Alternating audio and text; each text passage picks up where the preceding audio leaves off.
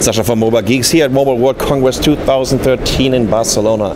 It's the very last day, the Thursday, and this is supposed to be our very last video. And you know, last but not the least, because that's very interesting, and that's a platform we've been talking about for way over a year right now. So this is the ARM big little processor technology, and what is it doing? I mean, we heard a lot of rumors, especially together with the Samsung Galaxy S4, which is getting launched in March on the 14th in New York.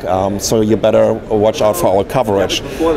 We have two platforms over here. On this side there is a platform that is running the big little and as you can see, it's switching back and forth between the Cortex A15 and the Cortex A7, because that's what this technology is all about. So you have a Cortex A15 if you need some really decent performance, and you can switch back to the Cortex A7 when you don't need, you know, that much of a boom and boost. For example, when you're just doing some web surfing, or when you're just doing some video playback, right? A single video playback, even an HD video playback or video file, doesn't need a lot of performance because it's all hardware accelerated by the GPU.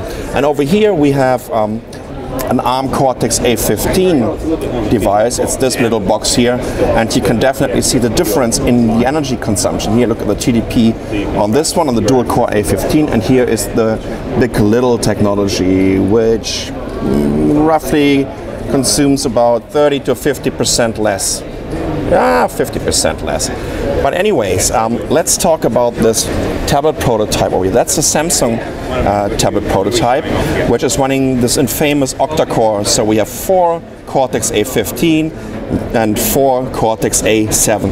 And there's a little benchmark running here in a browser, and you can see when it's switching back and forth between the different architectures. So now we are on the A7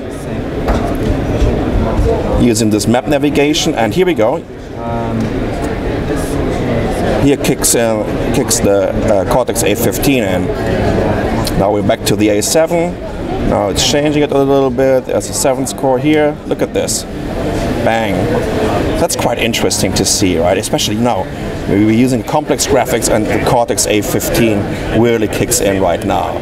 So can't tell you if it's going to be in the Samsung Galaxy S4.